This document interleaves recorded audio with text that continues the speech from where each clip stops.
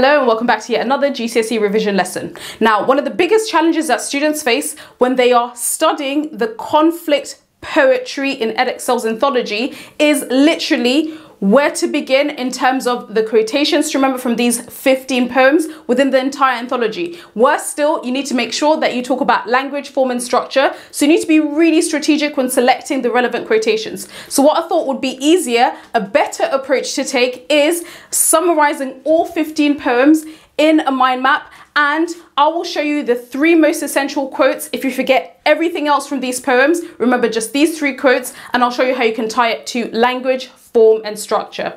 So let's begin with the first poem in this collection. This is A Poison Tree by William Blake. In terms of form and structure point to make, remember that it's written in a very predictable rhyme scheme. It takes an AA-BB rhyme scheme.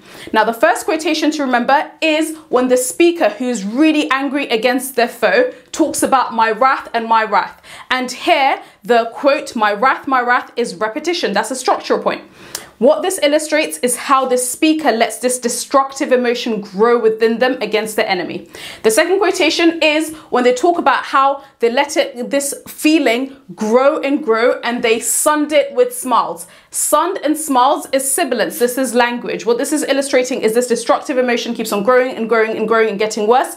And the third and final quote, which ends in a very climactic way for this poem, is we learn that this emotion bore an apple. Okay, so this metaphor, bore an apple, is a reference to the Garden of Eden, okay, this original sin. And what this is illustrating is this destructive emotion is eventually going to cause a really terrible fallout. And in other words, in the poem itself, we learn that the foe ended up being killed. That's the first poem within this anthology, and these are the language, form and structure quotations that I would select if I were writing about it. The second poem within this collection is The Destruction of Sennacherib. Now, in terms of language, form and structure points, remember the first thing you need to mention is to do with form and structure. It's written in an AA-BB rhyme scheme, okay? Let's talk about the first quotation that I would select if I were writing about this poem. Now, the way that the Assyrian army is described initially as being like the wolf on the fold, this simile shows and creates a sense of tension from the opening of the poem. We're really scared for these Hebrews in Jerusalem that they are about to attack. The second quotation, which illustrates this sudden miraculous shift as God sends his angel of death to protect them, is the quotation, angel of death, ellipsis, face the foe. Now here, the key language technique to point out is the alliteration of face and foe. And what this obviously illustrates is how God is going to engage in this miraculous rescue. The third and final quotation from this poem is when we learn that this Assyrian army and these forces, as a result of the angel of death, they melted like snow. Again, this simile towards the end of the poem is really, really powerful in showing how God stepped in to rescue the people of Jerusalem. The third quotation, or rather the third poem within this anthology, is extract from the prelude. When you are considering form and structure, remember that this poem is written in blank verse, okay? Now, the first quotation I would select if I were writing about this poem is when the speaker at first expresses a lot of confidence. They steal this boat and they say that this was an act of troubled pleasure, okay? The stealth act of troubled pleasure.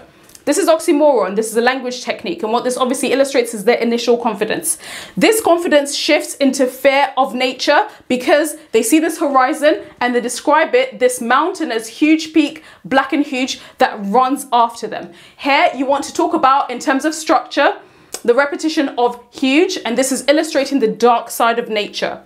The third and final quotation that I would select for this poem is when the speaker now starts seeing the fearful and threatening side of nature, and they are really haunted by it because they see no pleasant images of tree, sea, sky, okay? Now here what I'll probably talk about is language belonging to the semantic field of nature, trees, sea and sky. Those are the 3 quotations that I will select from the prelude. The fourth poem in this collection is The Man He Killed by Thomas Hardy.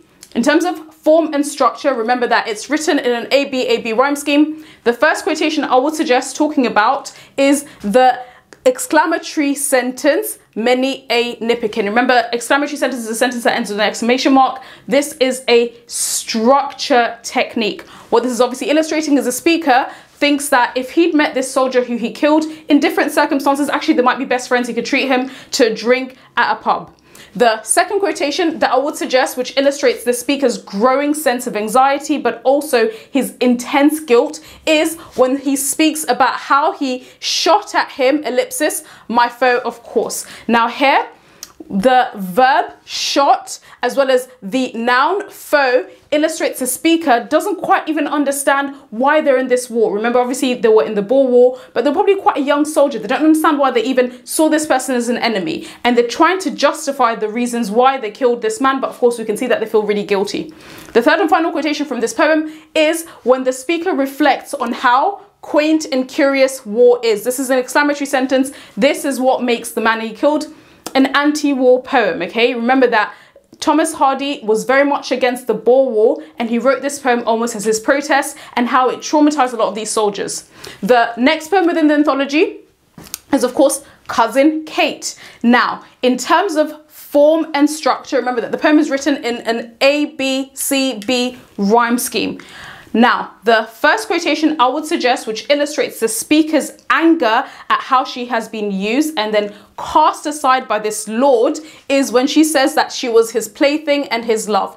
I would talk about the juxtaposition of these two adjectives, plaything and love. We can see here that she was basically exploited and mistreated by this man who she thought loved her. Of course, this man then marries her cousin Kate, who is purer because she's not slept with him.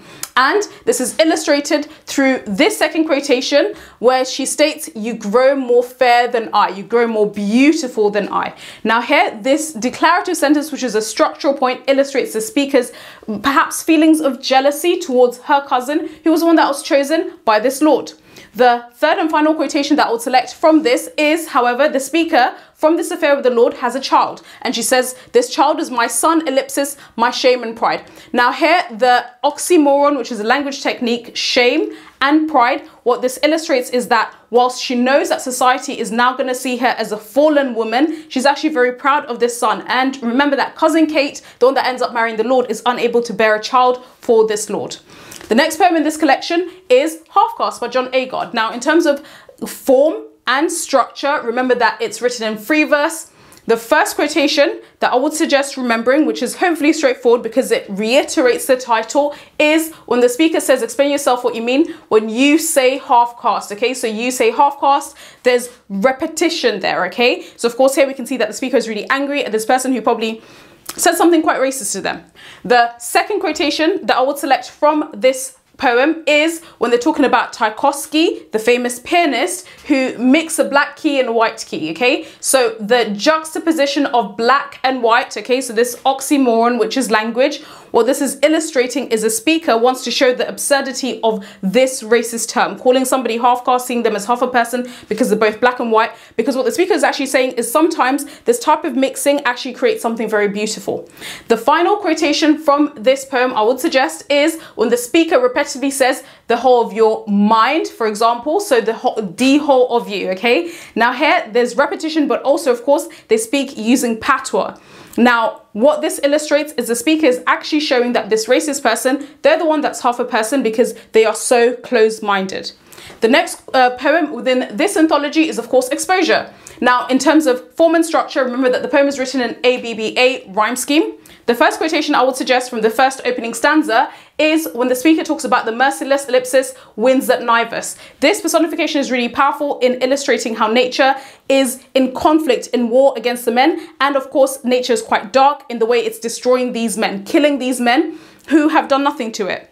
The second quotation, which obviously illustrates also nature's horrible way of destroying these men, okay? Actually, what's really interesting about this poem, which was set in World War I, is that it's nature that's killing the men rather than the active combat with the opposing side, is the flakes, the snowflakes that flock, pause and renew. Now here, the rule of three, flock, pause, renew, illustrates nature being this destructive force. The third and final quotation is the repetition of the phrase, but nothing happens.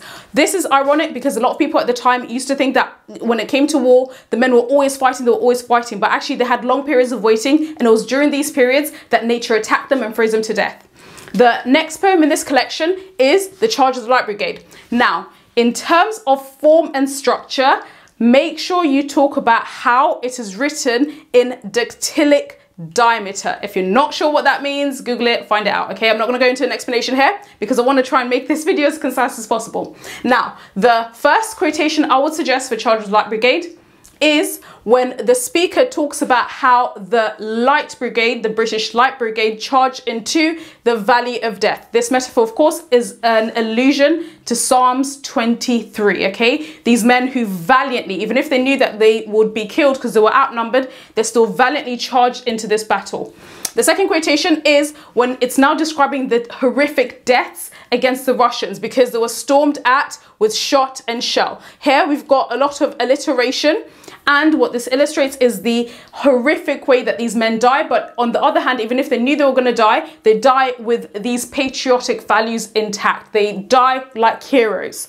The third and final quotation I'll select from Charge of the Light Brigade is how it ends with describing the Noble 600. This exclamatory sentence at the end is Lord Alfred Tennyson's way of telling us to never forget the sacrifices of the Light Brigade. The next poem within this collection is Katrin, and this poem is written in free verse. Now, the mother here is illustrating this inner conflict that she feels between letting her daughter become independent, grow apart from her, but she also has this inner conflict and this inner desire to still mother her and to still be close to her daughter. This is illustrated when we can see that the mother finds it really hard to let go of these memories and almost this idea of her daughter being her child, because she says, I can remember you. Now here, this opening declarative sentence is really powerful in illustrating this inner conflict that the mother feels.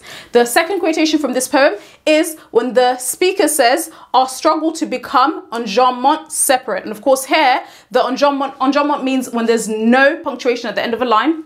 What this illustrates is the speaker is trying to let her daughter be independent. She's trying to accept that her daughter is becoming her own person, but there's this struggle, this constant friction. The third and final quotation is when the speaker refers to that old rope tightening. Old rope, this is a metaphor for this connection, this umbilical cord, and she feels really, really sad and she tightens up when she thinks about her daughter becoming more and more distant from her. The next poem within this anthology is War Photographer. Now, in terms of the way the poem is written, it is written in free verse, okay? So that's the form and structure point that you could make. The first quotation, which illustrates and actually depicts the photographer who's taking all of these pictures of all of these victims at war as almost like a predator, is when the speaker states, I seek out the tragic, the absurd. These two adjectives are really powerful in conveying almost kind of the immorality of the photographer as he goes around taking these pictures rather than maybe helping these people. It's almost like he's taking these pictures to parade them in the West where the pictures are going to be developed, okay? That's the first quotation. I will suggest the second quotation is how he juxtaposes the suffering of people in countries that are war-torn versus the really comfortable plush lives that people in England and the West take for granted, because he juxtaposes sun-gilded girls, ellipsis, with small girls staggering. And here there's a lot of sibilance. What this is obviously illustrating is the horrors of war, but also perhaps the fact that we, in places that are peaceful, actually take our peace for granted and we don't really care about what's going on the outside. The third and final quotation, which illustrates how this small girl who had a baby and then obviously abandoned that baby once there was another war, okay? So we learned that this girl let out a dark scream. This metaphor is really powerful in illustrating firstly how war has robbed her of her innocence, but also the inhumanity of war. The next poem within this collection is Belfast Confetti, okay? So this is obviously talking about the violence in Northern Ireland. Now, the form and structure point to make is remember that it's written in free verse. the first quotation to remember is when the speaker says it's raining exclamation marks. Now, this metaphor is really powerful in showing that this war has almost robbed him of even a way of articulating his fear and his panic. And of course, this war is breaking out in a place that this is his home, okay? And we can see here that war is really traumatizing him. And, you know, it paints a really vivid picture of the battle that's happening around him.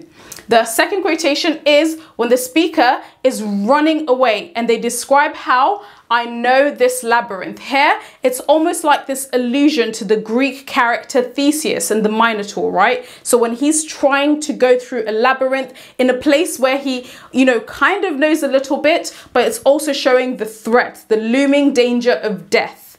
The third and final quotation is when the speaker wonders, why can't I escape? And this rhetorical question towards the end of the poem illustrates how war has entrapped him.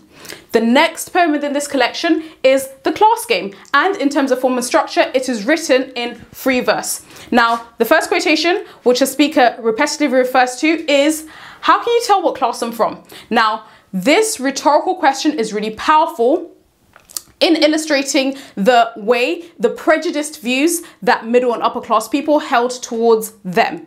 The second quotation is when the speaker refers to, and they speak in a very colloquial way, in a very informal way, they say, because we live in a corpy meaning council flat. Again, here, they are saying that basically society is judging them based on where they live.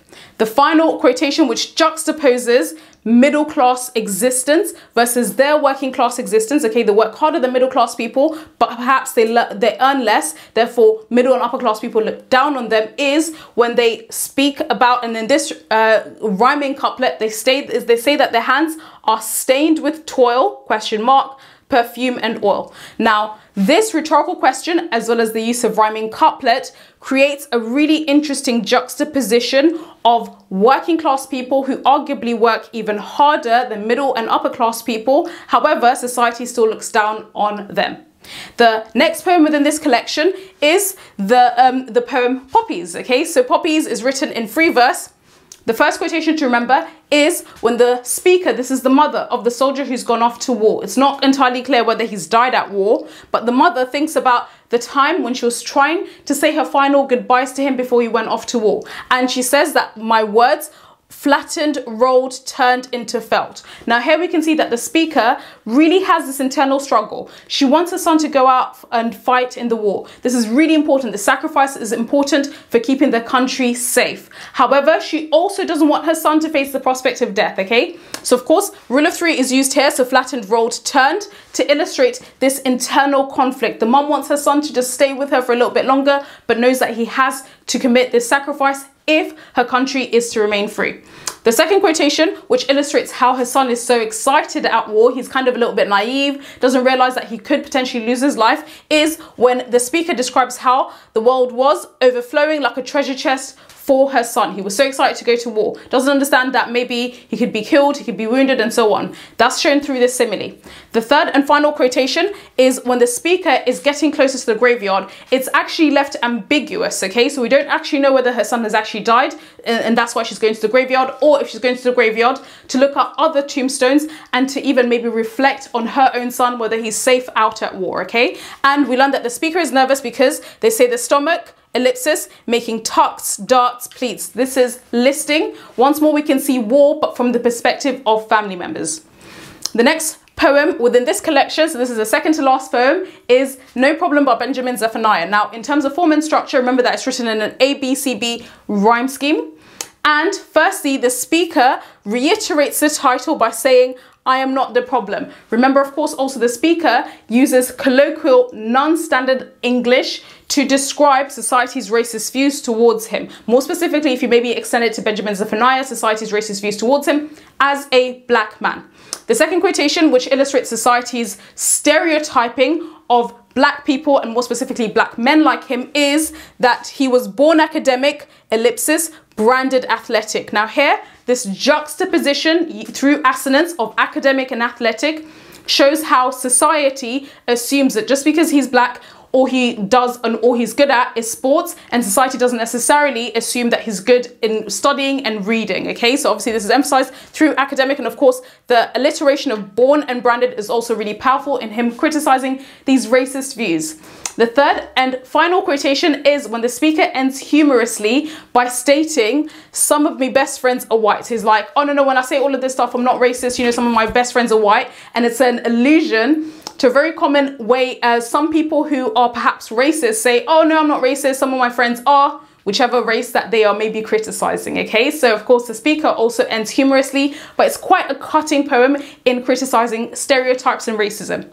The final poem within this anthology is What Were They Like? And it's written in free verse. Now the first quotation, which is illustrating somebody asking, okay, before the war in Vietnam, you know, did they use lanterns of stone? Okay, so this opening question, okay, what this illustrates is perhaps the speaker having a very narrow idea of Vietnamese culture, and it's almost patronizing.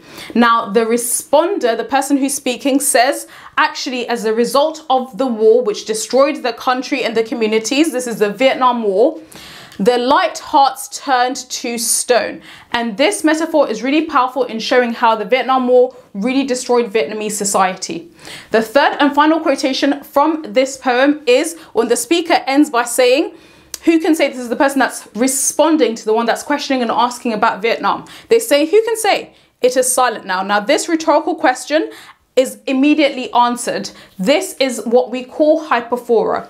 What they are saying here is because of the war, Vietnam was completely destroyed and innocent lives were destroyed as a result of this war. And of course, this is an anti-war poem that's criticizing the Vietnam War. So that's really it when it comes to understanding all 15 poems within the mind map. And of course, if you feel like, okay, I'm not entirely sure if I can remember 3 quotations per poem, maybe narrow it down to 2. So select and choose for yourself which 2 quotations you want to go for, and then use that as part of your revision. Thank you so much for listening.